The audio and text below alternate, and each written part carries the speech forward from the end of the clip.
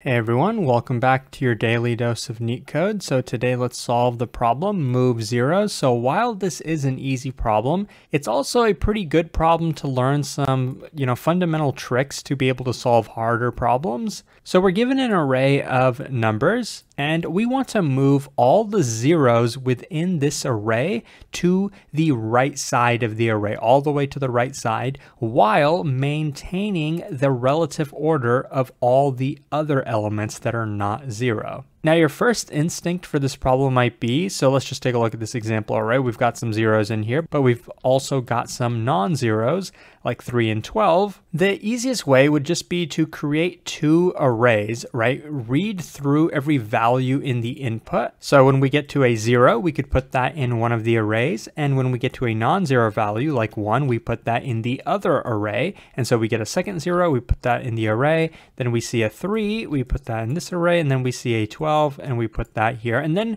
we just basically put them into two separate arrays. Now we can combine the arrays. Of course, we want to take these zeros and then add them to the end of the array, because this is what we want the output to actually look like. We also maintained the relative order of the non-zero elements, as you can see. But the problem is that we used extra memory when we created two separate arrays. But can we really just follow this idea of partitioning these values without creating two separate arrays? Can we do it in place? Because that's really what this problem is asking us to do. Can we do it with O of 1 extra memory? And yes, you can.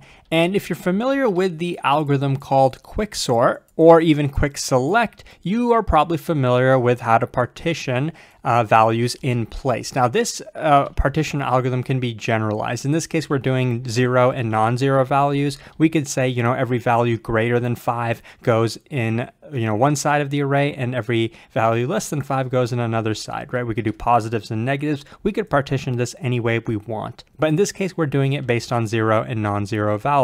And the reason I say that this problem, while it's an easy, is good to learn some fundamental tricks is because the way they worded this problem is actually, I think, intentionally trying to confuse you a little bit. They tell you to move all zeros to the end of the array, right? To the right side of the array. But they could have worded it the opposite way. They could have said move all non-zero values to the left side of the array, right? Because both of those statements are equivalent. If we move all non-zeros to the left side, then by default, we're going to have the zeros be on the right side. So that's actually what we're going to do. We're going to take this problem and kind of reverse the way that we look at it. We're going to solve the opposite problem, which will still give us the intended result. So this is the input array that we're given. Now, while we're going to do this in place, I want you to pay attention to, in this case, we already know that there's two zeros. So I want you to kind of pay attention to this portion of the array, these last two, because we know this is where the zeros are going to end up. And the first 3 is where the non-zeros are going to end up. So, it's kind of like we have two separate arrays, but we're doing it, with the memory that we have.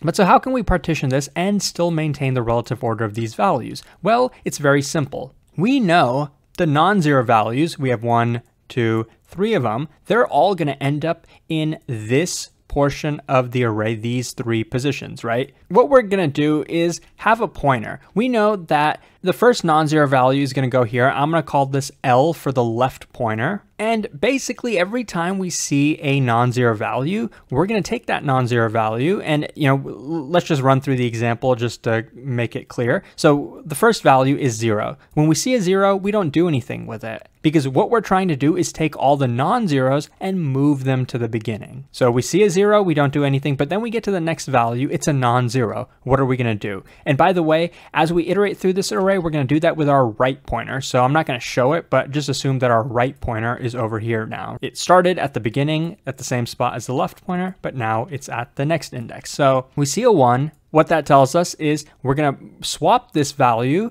with the value at the left index. And so by doing that, we're going to basically put a 0 over here and put a 1 over here. Next, our right pointer is going to be over here, and we see a 0. So nothing for us to do again, right? When you see a 0, we don't do anything with it. Okay, so now, since we put a value at the left index, we don't want to leave our left pointer over here. Now we want to actually shift our left pointer to be at the next position, because Here, we already have a non-zero value. The next time we see a non-zero value like this 3, we want to put it over here where there is a 0 value. And our right pointer was over here previously. Now we're going to put our right pointer over here. But before we even continue, just notice this array. We have visited the first 2 values, right? The first 2 values are already partitioned, right? We have a 1 at the beginning and then we have a 0, right? That's what we wanted to do. We wanted to put all zeros at the right side and all non-zeros at the left side. So we've already done that, but we've only done it for the first 2 values. So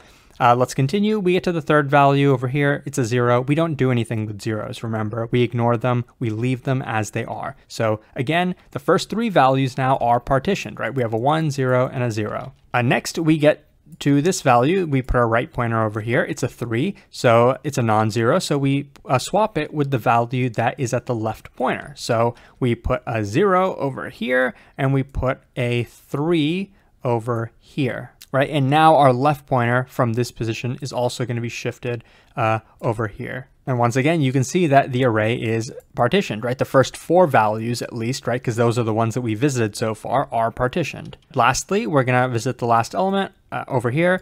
It's again just going to be swapped with the value at the left pointer over here. So we can put the 12 here and then we can put the 0 here. So as you can see now, our array is 1, 3, 12, 0, 0. That's exactly what we wanted to do. We maintained the relative order and we partitioned it. We put the zeros at the right side.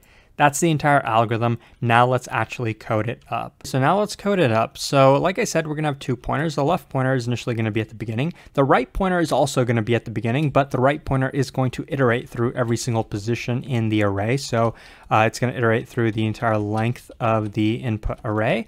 And we had a very simple condition, right? If the number is 0, we ignore it. If the number is non-zero, so if this is non-zero, then we do a swap operation, right? We swap the left index with the right index. So we can actually do that with 1 line of code in Python, but in some languages, maybe you can use a helper function, like a built-in library function, or you can just, create a temporary variable and then do the swap like that. But in Python, this is how we're going to do it. We can do it with 1 line of code. So we're assigning the right value to the left position. We're assigning the left value to the right position. And remember, every time we do a swap, we want to make sure we increment the left pointer. The right pointer, though, is going to be incremented on every single iteration of the loop from the for loop. But that's actually the entire code. I know it's probably looks easier than you might have expected, but this is definitely a useful problem. Let's run it to make sure that it works. But this algorithm is definitely useful. It comes up in many other algorithms as well. Like I mentioned, quicksort and many other algorithms. As you can see on the left side, yes, it's very efficient and it works. So I really hope that this was helpful. If it was, please like and subscribe. It really supports the channel a lot. Consider checking out my Patreon where you can further support the channel, and hopefully I'll see you pretty soon. Thanks for watching.